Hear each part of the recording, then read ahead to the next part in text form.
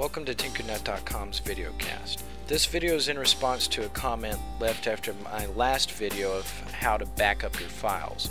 They were wondering if you could use that same program to back up your files online. Basically, yes, you can, so here's how you do it. The first thing that you'll need is an FTP account, and you can either pay for one or get a small one for free. One of the small ones, 200 megabytes, that you can find online is at awardspace.com. So I'm just going to sign up for their free account using a free subdomain. And once I've signed up, they're going to send me a username and password. So I'm just going to log in with that information and then go up to Website Manager.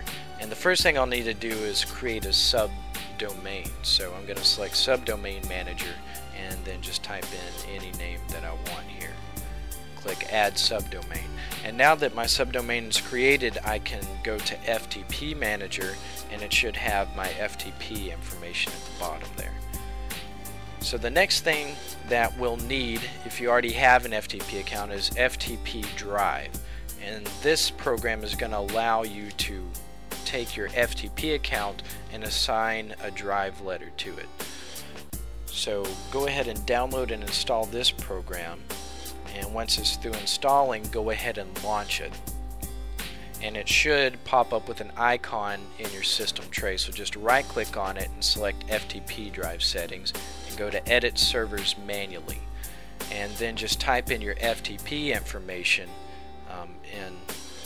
in the different fields and then click OK. And assigned it drive letter X, and you can use whatever letter is available for you.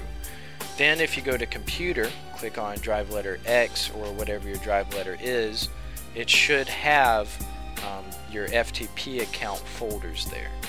So now if we go to the program I showed you last time, idle backup, we can click change path at the bottom, go to hard disk and assign it that drive letter X or whatever your drive letter is, and then click OK, and now you can back up stuff like you would normally. Alright, that's it for this tutorial. For more, go to Tinkernut.com.